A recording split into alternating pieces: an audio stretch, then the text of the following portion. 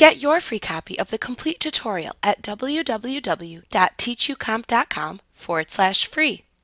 Also look up information by doing a full text search for the word or words that you are looking for within all of the text contained within all the help files of the Sage 50 Help window.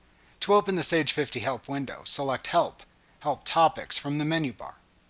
To search for words in the help files, click the Search tab within the Sage 50 Help window.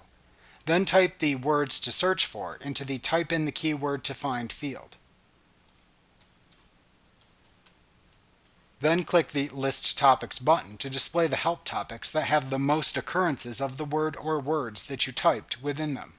These help files will display in a list below the search field.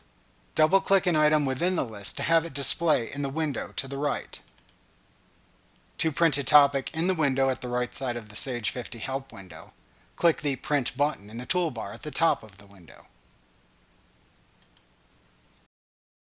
Like what you see? Pick up your free copy of the complete tutorial at www.teachucomp.com/free.